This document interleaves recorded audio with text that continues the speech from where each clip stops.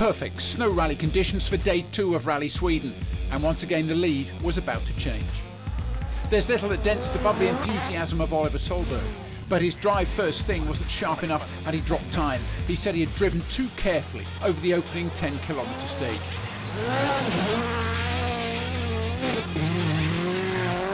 Esapekka Lappi surprised himself with his performance on Friday, especially his stage win. He set a new benchmark time for his experienced rivals to come and better in stage 8.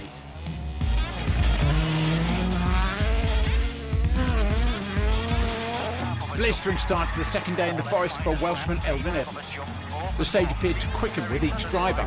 With his eyes set on retaking the rally lead, Elfyn drove faster than Lappi. Then the change at the top. Rally leader Thierry Neuville was slow in the first part of this forest, perhaps all part of the measured approach by the Belgian that gave him the rally lead at the end of yesterday. As Neuville approached the end of the stage though, his lead had melted away. The new man at the top was Kalle Rovanperä, not by much. He dropped 1.7 seconds to Evans' stage-winning time, but took the lead.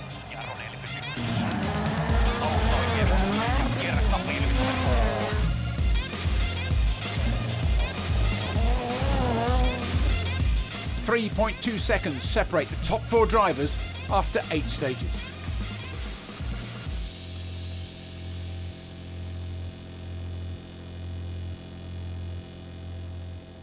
WRC Plus, all live.